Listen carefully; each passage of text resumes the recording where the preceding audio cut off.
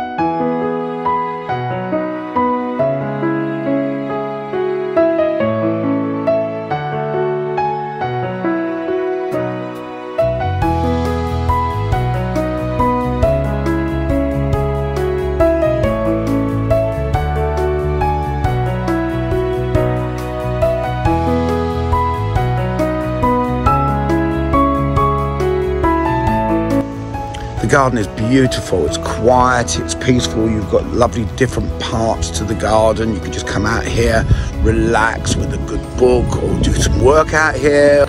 So you also have side access which takes you out onto the street. And to be honest with you, I feel that if you're looking to buy a big house in Stanmore that's very different, that really has that wow factor. You've got an incredible energy in this house. You really can feel the architect and what they've really tried to do. The light just floods in from everywhere. I think it's in surprisingly good order. And I feel that this could be an incredible home to bring up your family. You've got great schools around here. You're close. You've got good access to schools like Detached. You're right there at Stanmore Broadway. You're literally a couple of minute walk and you're there to the shops. Just absolutely gorgeous, but it's a quiet location. So if this looks like the sort of property that you feel that you could be interested in for you and your family, please give me a call on the number below. It's chain free. I have a set of keys and I'll be pleased to show you around. Thank you.